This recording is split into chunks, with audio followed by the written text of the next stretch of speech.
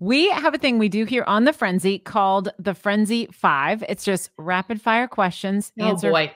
Okay. First thing that comes to your mind. Okay. No All pressure. right. No pressure. Okay. Number one, where is your cozy happy place? Oh, golly gee willikers. Cozy happy place. I have lots of happy places. My cozy happy place is probably right where I am. I have a beautiful oasis that I've kind of like sanctuary that I've set up at home looking out over the forest and the pine trees. And, you know, I've got all sorts of like little wind yard art and a sauna. And I think just being in my space that I've created is my most favorite. Yeah. Awesome. Number two, what's your favorite framed thing in your home? Okay, I have two favorite framed things in my home. The first one is, so I'm big on when my son was younger, I would take his art and I would frame it in a nice frame. And so like he did this one with these pastel finger paints and he just kind of swished all over the page. And that's definitely one of my most favorite for a lot of reasons. It makes me think of the inner child that didn't have, you know, a box and lines that they had to stay within, and kind of that idea that, you know, your future is your canvas, you know, and you create what you want and it can be messy. That's definitely one of my most favorite. The second one is actually my son had, he had this little stuffy that he took everywhere with him, and his name was Brave. And he had Brave tucked under his arm, and he looked over at me and he just had this adorable little smile. And I snapped it with my phone really quickly and I had it blown up in black and white. And, you know, just that sense of like peace, and it's just this precious, simple, you know, innocent smile. And so I have it where, you know, when I wake up in the morning and I look at the wall, it's just right there on the wall. It's like a, you know, good morning, mama. I love it. Oh, that's amazing. I love it.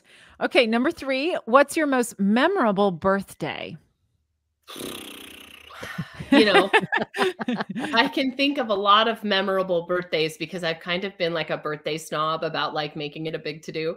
But the most memorable birthday is actually 2019, my 40th birthday, because I wanted to be abroad with a parasol in a cocktail, and I was, and then the world shut down right after that. So it was kind of, for me, it's kind of this thing of like, you know, I was insistent upon going out of the country for my birthday. I was insistent upon getting away from everything, no cell phones. I was on a very small island off the coast of Panama. And, you know, I stuck with it. I did it. And now I look back on that as probably, you know, one of the last international trips that I'll take, maybe ever, but for certain, you know, for a while. So, you know, it has a lot of special meaning. Mm-hmm. Awesome. Number four, what's a daily routine or ritual that you stick to? I have a lot. But most definitely number one is a gratitude practice. So every day I'm acknowledging something that I'm grateful for. And I try to do it in the morning. But I also try to make sure that I do it when I'm really ticked off. So good. And number five, what fashion trend did you jump on? Any era? You know, I'm going to be honest. I am a total fashion trendsetter and nobody believes me. They all make fun of me. And then 6 months later, they're wearing it or they're rocking it. And I'm like, I started that. So I actually feel like I'm kind of one of those people that beats to my own drum that way. And, you know, like I was wearing camo as a girl before it was like a thing. And then girls were wearing camo. And I remember putting my hair up in the like tight bun on my, like the big fluffy tree bun on my head. And then now all the influencers are showing people how to do the bun. I'm like, why are you showing people? That's like the epitome of the lazy. Like there's nothing to do there. Like you just do it because you don't want to deal with the rest of it.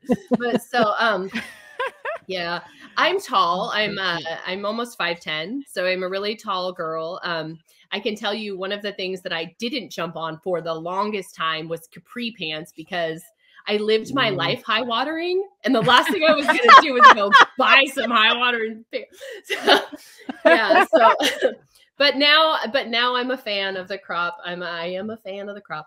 So You've come around. I tend to have a very boho style. You Mhm. know, I tend to be kind of just really whatever feels flowy and comfortable. I'm really an anomaly in that I'm like a down in the dirt. I have garden and chickens, and I'm really big on driving like an old school Jeep and stuff like that. But then I also wear dresses and want to be pretty. So, you know, Mhm. I'm kind of this oxymoron that way. I love it so much.